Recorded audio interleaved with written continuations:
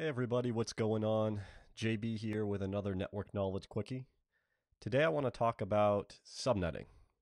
And as most of you know, especially if you're new to IT, it's a topic that a lot of people have a lot of challenges with. It's very confusing. There's 100 different methods out there trying to teach you how to do it. I'm hoping that I'll be able to share something that might be able to break it down a little bit and maybe make something click for you in your mind. So before we hop into that, if this is your first time on the channel, make sure you hit the like, subscribe, and notification bell down below. And as always, for the folks who've been watching the previous videos, we're going to do our network knowledge brain gains question of the day first before we hop into the content, and then we'll go from there.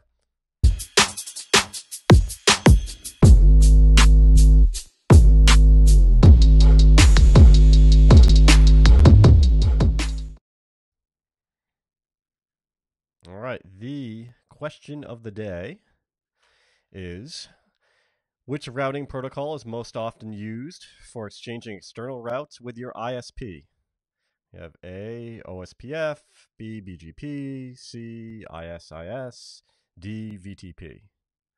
So take a second, throw your answer down below in the comment section, and before we wrap up the video, we'll cover what the answer of this question is.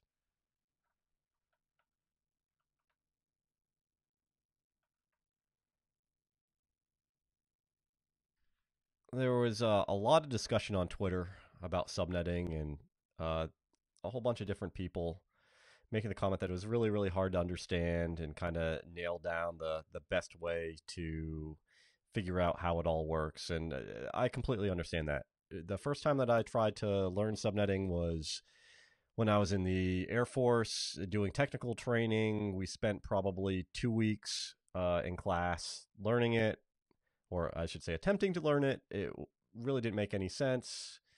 And it probably wasn't until about 2 or 3 years later where, through the right combination of in-person sessions with some senior level engineers and reading the right books and doing enough practicing both on paper and in configuring devices, where things kind of started to come together and solidify for me.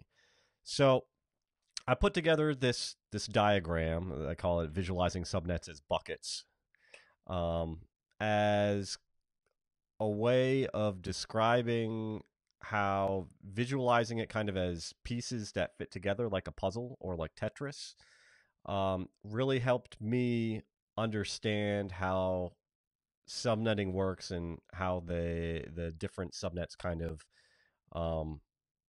fall within groups of larger subnets and how smaller subnets can make up larger subnets. So the thing that really clicked for me from the beginning was understanding that each type of subnet is made up of smaller subnets, and they all kind of fit together like a puzzle. And they have to align on the proper subnet boundaries. So the address assignments or these boundaries of these smaller subnets are always the same and they can't change. So for instance, if we're looking at the /26s here, right, we'll see that 2 /26s fall into the same space as the /25 above it, right? I can't take this /26 and this /26 and put them together to equal /25 because they bridge two different /25 networks above it. So learning where these boundaries are is really the very foundational and critical thing to learning how to do all of this. It's also really important to remember that the first IP address of a network is always the network address, and the last is always the broadcast address.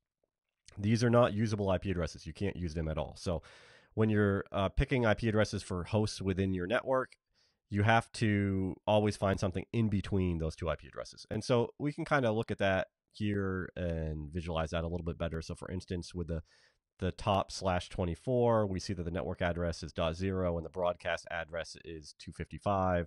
And really that leaves us 1 through 254 as usable IP space within that subnet. And the same thing continues to extrapolate as you go further and further down into the smaller subnets. Again, with this /25, it starts on 128 as a network address. It ends on 255, which means that both 128 and 255 is not usable space that you can use for hosts. So you're left with this 129 through 254. So with that usable IP range, you normally end up taking one of those IP addresses and assigning it to your gateway. Your gateway is going to be the device that actually does the routing for traffic within that subnet to be able to send traffic from that subnet to other networks. And then once you take away that additional IP address, then normally the rest is to be used for, whatever other devices you want to connect on the network. So for instance, if we start with this 192.168.1.0, the /24, as I said, the 0 and the 255 can't be used because of the network and broadcast address. Let's say that I had an environment or a network where I really needed to break things up a bit more than just putting everything into this /24. I wanted to segment things a little bit. Like, let's say I wanted to make a subnet for my workstations, and I wanted to make a subnet for my servers. We could take that and we could break it down into 2 /25 networks that fit within that /24. So if we take a step down and we see here, right, we're able to take that /24 and make it into 2 /25s. And see, we have it over here. 2 25s makes 124. And each of those /25s has 128 IP addresses. And again, if we take out the network address and the broadcast address, that really means that each /25 has 126 usable IP addresses. The other thing that kind of helped make things click for me when looking at this is that when we're going from subnets, we're going from subnet ranges and we're going further to the right so that the numbers are getting larger, right? Because in IPv4 addressing with subnets, you're really going to go from /0 all the way to 32. And the further to the right you go, the further that you go towards the /32, the smaller and smaller and smaller and smaller those subnets then become.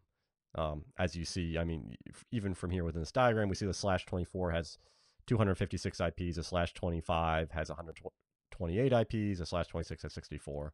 You can kind of see how those are getting smaller and smaller and smaller, although you're getting more and more of those smaller subnets, right? So in that case, a /26, 2 /26s make up 1 /25, or 4 /26s make up 1/24. So the further to the right you get, the more they become and kind of fit together to make the larger subnets.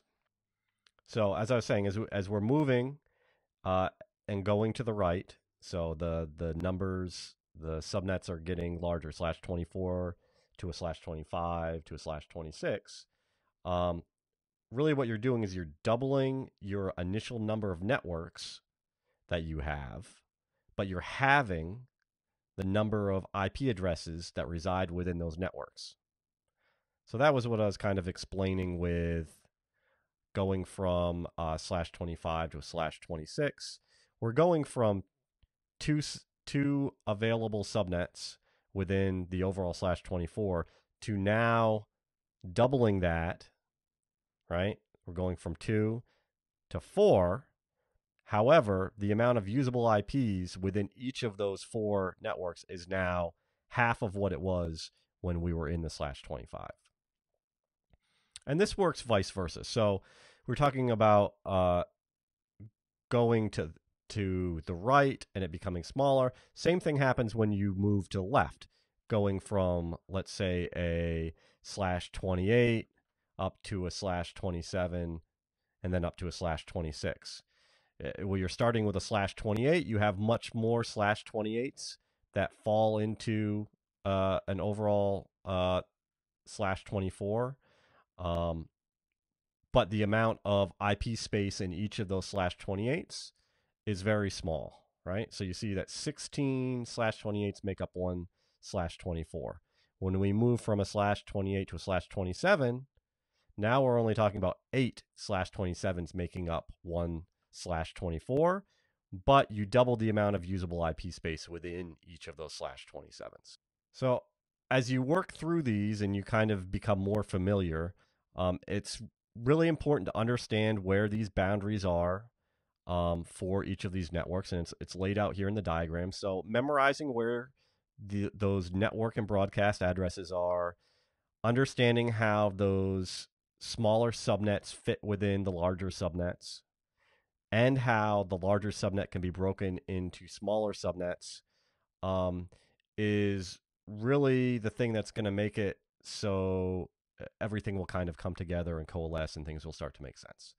So it's really all about the memorization of the block sizes, and then dividing or multiplying those by 2 when moving your subnet size, either up or down, and remembering the first and last IP addresses of the subnets and the fact that those can't be used for usable IPs.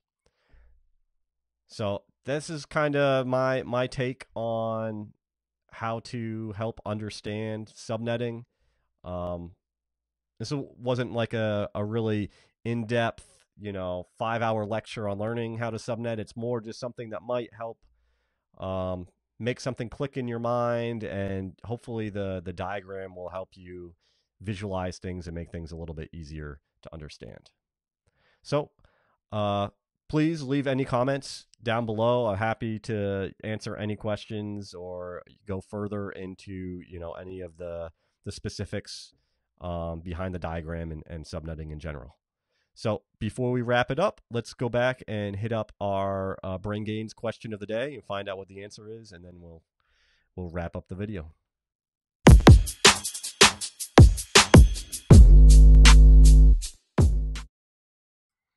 All right, so if we remember our question, which routing protocol is most often used for exchanging external routes with your ISP?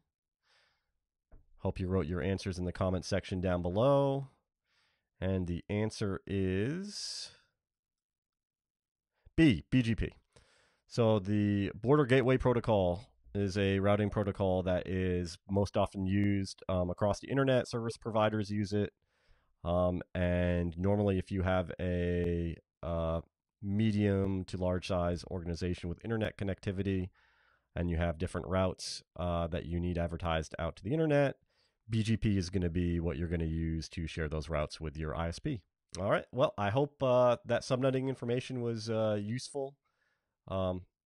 Again, leave a comment down below on some other things that you want me to cover in the future. Make sure you hit the like, subscribe, and notification bell. Go get at it, and we'll talk soon. All right.